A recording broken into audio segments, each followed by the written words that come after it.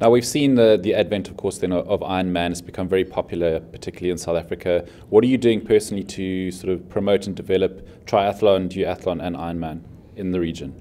Well, yeah, I think one of the big one is obviously inspiring the youth, and being at events like this. I could have been at home hiding away, feeling sorry for myself, but it's it's important for me to get out here and to show my face and to get involved. And on Saturday, I'll be helping out with the kids a little bit in the Discovery Duathlon, which is I started doing duathlon, so it's something quite close to my heart as well. And on Sunday, I'm trying to do a tiny bit of commentary, so get involved in the race and give back a tiny bit, where I can. And obviously, it's very important for the event to be held here. There were a few speculations where it wouldn't actually go on this year, which was for me quite. I didn't enjoy seeing that, so I'm glad it is here again this year. And there's people from all over the world that fly in to race, both age groupers and elites, and they have school events parts, which is I think the only one in the world where they have kids and schools involved.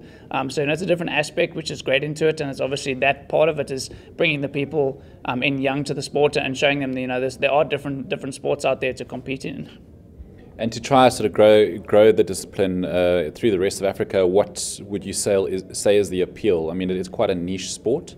What is the appeal of triathlon for someone who's never done it? I think I think the big exciting thing is it's something different. A lot of people grow up doing certain sports at school, and those are the only sports that are available. So having something different and exciting. A lot of people even dare each other to get into it and to try it, and they say I wonder if I'm capable of doing that. I wonder if my body can do that. And I think that's the challenge that makes it exciting and makes it something worth trying. And I've had a couple of friends of mine that have done away with going out partying and drinking and smoking, and they've started triathlon. They've lost weight.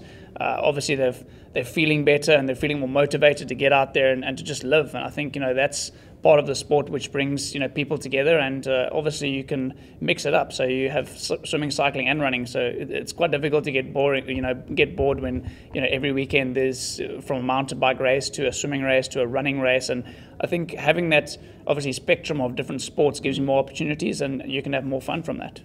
Is there a certain body type that suits the sport the best? I mean, does size matter in triathlon? I don't think so. Someone that's has a little bit more on the sides is going to be a better swimmer and suffer more on the running, and vice versa. If you're a lighter body type, you're going to suffer more in the swimming, and you'll run better. So I think there's no specific body type, but I think the good thing about triathlon is the overall body working. So obviously, it's aerobic and it's very cardio involved. So there's less impact and stuff. There are some lower leg things when people start getting into the sport that they need to take care of, and they need to maintain their bodies. So it's definitely important to make sure that you're looking after yourself and just getting out there and having some fun. I think that's the big message, really. So final question, second last triathlon, I believe, where you can score points towards the Olympics. So super competitive it will no doubt be this weekend. How is the potential sort of South African triathlon team looking? And fingers crossed, you're obviously part of that.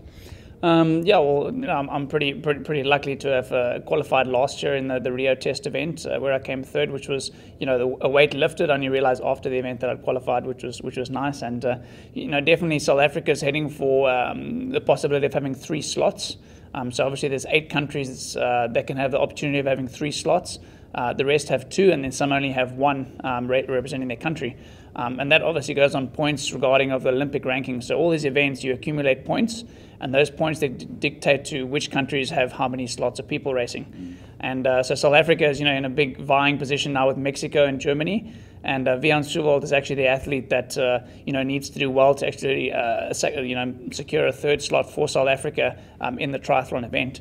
So there's going to be a lot of weight on his shoulders to make sure that he does well. And he's had a few niggles and problems along the way. So I definitely hope all the best for him. And for the sport and for the country, it helps promotion of these 3 athletes taking part in the Olympics versus 2.